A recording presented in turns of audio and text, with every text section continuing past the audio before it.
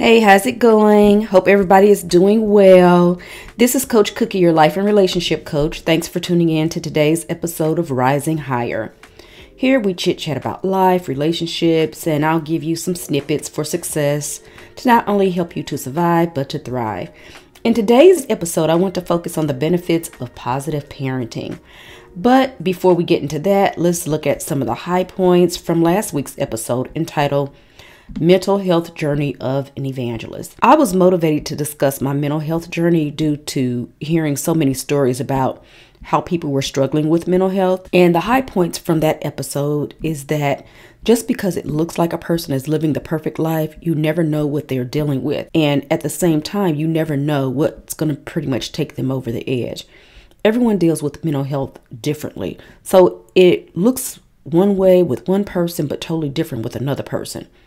The main point is to know that if you're going through a mental health crisis, understand that there's nothing wrong with getting help. Getting help means that you just need a different perspective or a different view to help you make sense out of your thought process. If this is something that you're dealing with, you may want to go back and check out that episode. Okay, today on Cookie's Commentary, I wanted to take a minute and talk about how I feel social media is destroying our lives. First off, let me say that I'm not a big social media person. I never really have been. I just started working with social media when I decided to do this channel. But I just started working with a married couple in one of my sessions, and after working with them for a while, realized that the root of their problem was social media. They are so addicted to social media that it's really destroying their marriage. So what happens is that people spend so much time on social media looking at what seems to be positive pictures. This makes a lot of people feel dissatisfied with their own lives, and some may even become jealous. This causes problems in your relationship, and it can lead to mental health issues such as depression or anxiety. Just take a moment and think about your own life. You take pictures of you and your family, but deep down you're dealing with some serious issues with the relationship with your significant other, or maybe even with your children. But in reality, no one will ever know that based on your pictures. Remember, when you're dealing with social media in general, they're only going to want to show you what they want you to see. What you see most of the time is not real. Stop stressing out about putting pressure on yourself to be like someone else that's really fake. Science shows that more people that spend a lot of time on social media suffer from higher rates of depression.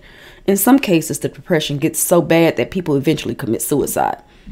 And I hate to say, but the sad part about the entire thing is that you would never know someone was depressed and needed help just by looking at their pictures on social media. I feel like individuals who are so addicted to social media don't have the coping mechanism to ask for help from their friends, mother, father, husband, doctor, but they depend on social media to help them give them validation that they need. I know it's going to be difficult for some people to break these addictive habits, but it's important to take a break from social media and develop real life relationships with your family and friends. This is going to be really important because if you don't, you're going to destroy yourself or you're going to destroy your relationships. If you're struggling with a behavior addiction and need help with some coping skills, let's talk about it. Contact me at heycoachcookie@gmail.com. Also, I would love to hear your comments and how you feel about this topic. I'm sure anything that you would offer would be very helpful. So today on Keeping It Real, I got a question from a lady by the name of Kimberly, and she asked, "Hey Coach Cookie, I'm married to a narcissist and we have 3 children together. I have decided to stay in the relationship. What can I do to make this relationship work?" This is very different because most people that are in a toxic relationship with someone with a personality disorder, usually they get out. Okay, so of course staying in a relationship with a narcissist is not a healthy and not what most people actually do. However, I do want to say this. There are some people who have children, finance problems, it's their culture or maybe even religious beliefs. So there are some people out here who don't have a choice and are forced to stay in a toxic relationship with a narcissist. So first off, let me just say I understand, and it's not my place to judge or decide what it is that you want to do or for whatever reason you're going to do it for. When you stay in a relationship, you have to learn and you have to know that you have to endure who the narcissist really is. For example, in order to keep your sanity, you will have to just have basic conversations. about, just general things like the weather, what would you like for dinner? The more conversations that you have that have to do with your emotions, because more than likely you'll get hurt because they have no empathy, and eventually those conversations turn into arguments. You may want to look into therapy for you and your children, join a support group, volunteer for the community, and get involved in other events that you would get excited about. Make friends with individuals that will cultivate empathy and understanding, and start spending more time with these friends. Doing some of these things of your own will not resolve the problems that you have at home with dealing with a narcissistic person, but it will help you become more resilient with how you deal with it.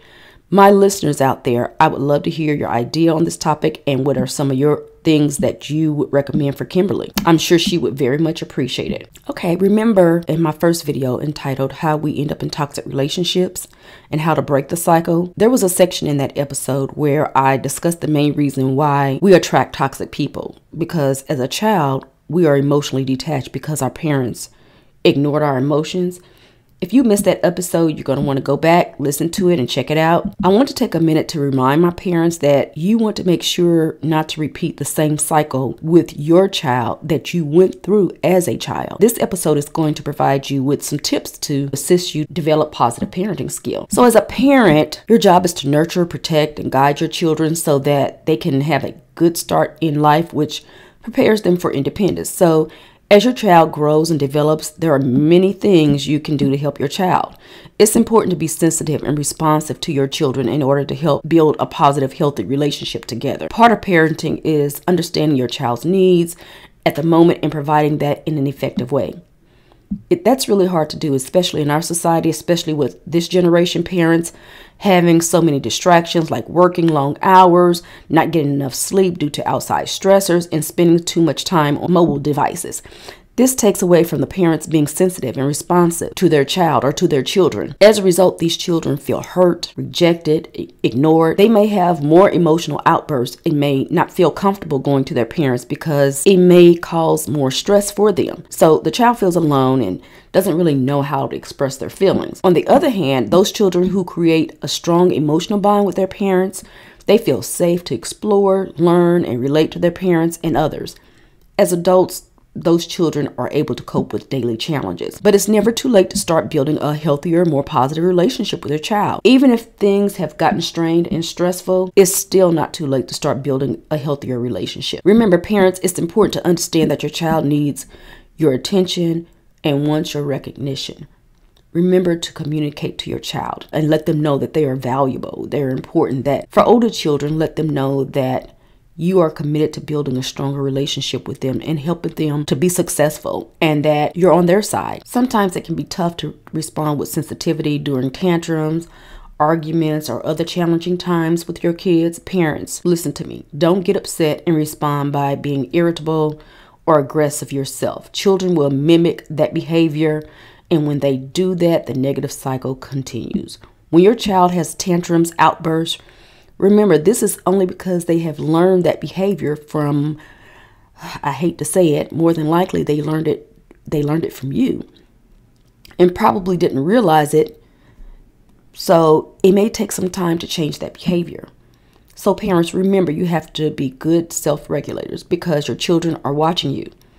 You're not only trying to regulate your own emotions in the moment, but helping and teaching your child to manage their own emotions and behavior.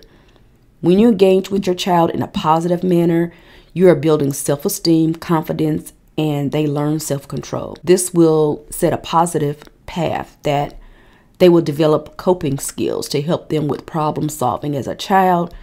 And believe it or not, it will continue in their adulthood lives. If this is something that you are struggling with when it comes to dealing with your child, let's talk about it. Contact me at heycoachcookie@gmail.com so we can talk about it. Let's see if you could benefit from one-on-one coaching. Your first 30 minutes are free. My inbox is always open. Feel free to contact me online, Facebook, Instagram at Rising Higher Podcast. To all my listeners, I would love to hear your thoughts on this topic. Also, I want to be able to bring content that meets your needs. So if you have any questions that you would like for me to answer, or if you have a topic that you would like for me to do an episode on, please let me know. This is Coach Cookie reminding you to love yourself first as we rise higher together.